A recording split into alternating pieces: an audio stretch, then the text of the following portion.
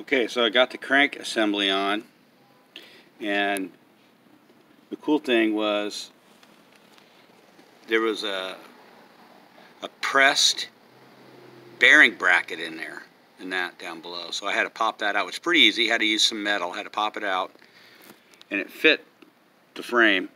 So we can go ahead and put this crank assembly in, which it works just fine. Wasn't too hard, wasn't difficult.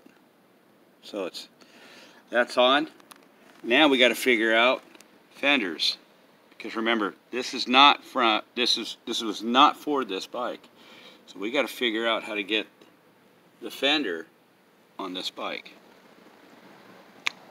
So it continues on. It's coming along pretty quick. We'll be doing the motor here pretty soon, probably in a week. Got to get this thing ready for demo day. I want to show it off and let people see him. Sean's super stoked also, so you know, God, this bike is cool. It's really cool. So anyway, till next time.